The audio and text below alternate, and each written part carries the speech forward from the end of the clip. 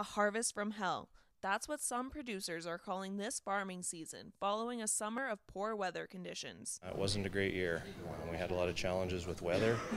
The south was very dry, central to northern was quite wet, and harvest was horrible again. Some seeds of promise, though.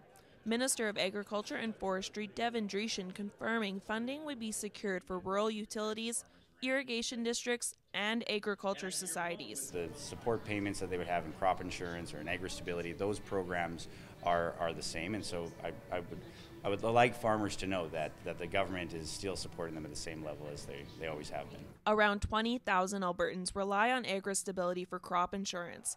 This is a program that needs sweeping changes, according to Alberta Canola. But the agri-stability program certainly needs some review.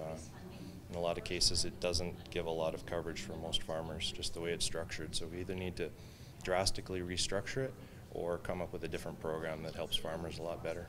Besides a tough harvest, one of the main issues facing farmers is getting exports to market.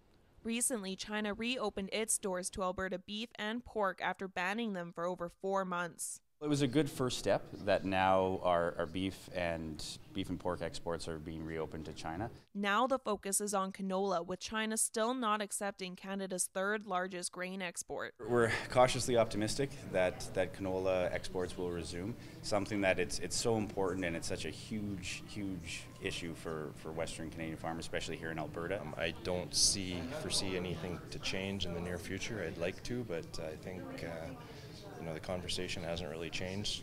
China still isn't really speaking to the issues. Alberta Canola is predicting there will be a decrease in seeded acres if a solution isn't brought forward soon. Angie Mellon, CTV News, Red Deer.